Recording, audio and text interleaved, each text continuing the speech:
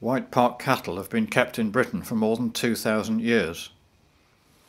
They are descended from the original wild cattle found throughout the British Isles. They were first enclosed in parks during the Middle Ages and were noted for the quality of their meat. It's said that King James I enjoyed it so much that he knighted the animal, coining the phrase sirloin.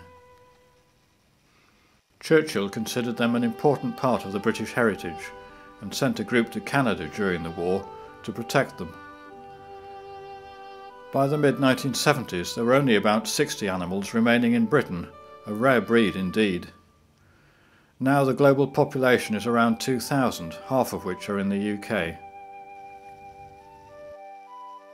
Bulls can weigh a tonne and cows average around 600 kilograms.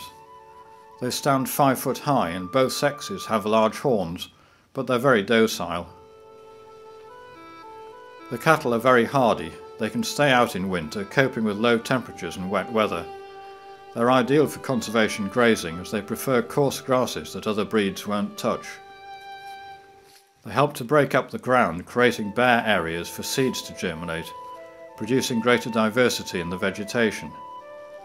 They'll thrive in a wide range of habitats, from heath to wetlands, woodlands and parkland.